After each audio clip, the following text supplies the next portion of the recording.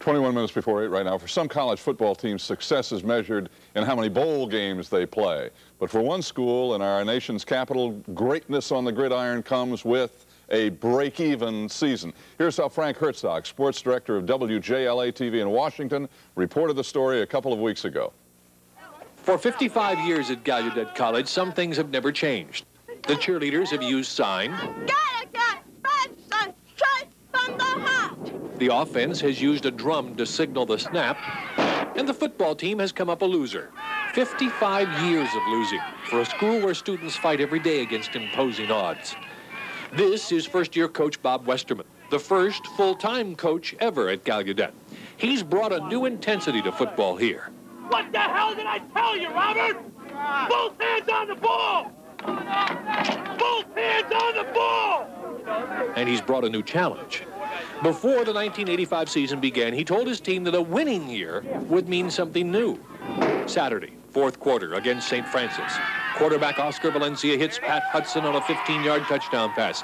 A touchdown pass that not only gives Gallaudet a 17-13 victory, their fifth win of the year, and their first winning season in 55 years, but it produces something else. I wanted to give the kids some kind of a goal. And so I just said at the first team meeting, I promise you guys, if you win 5 football games, then you got the right to shave my head. Hey, Joe! Hey, it's gone, it's gone. No, not here, no. In there.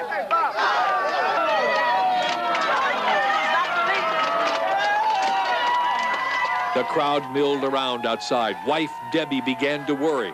I'm glad that he's fulfilling what he told the team, but I'm not going to exactly want to see a bald husband. Meet athletic director Bob Westermann and his new hairstyle.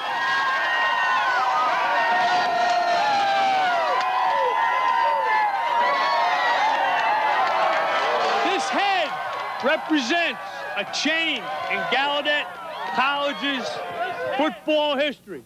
We waited 55 years to achieve a winning season, and now you have it. Be proud, walk home.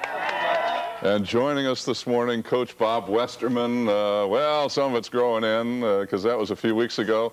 He's the athletic director you just heard about, and one of the stars of the team, the center, James Gardner. James, by the way, is hearing impaired. Also joining us is Lauren Margolin, who is signing for us this morning. James, congratulations. Thank you. Great season. Coach, sensational. Thank you very much. How confident were you when you made that challenge at the beginning of the year that you were going to wind up without hair? To be very honest with you, I really did not think we'd achieve a 5-win season in our first year. My purpose for doing it, I wanted to give the kids a challenge to work for. All right. I knew we were going to confront a lot of difficult times during the season, and we did, and they met the challenge. James, how important was this season to you to come up 5-5?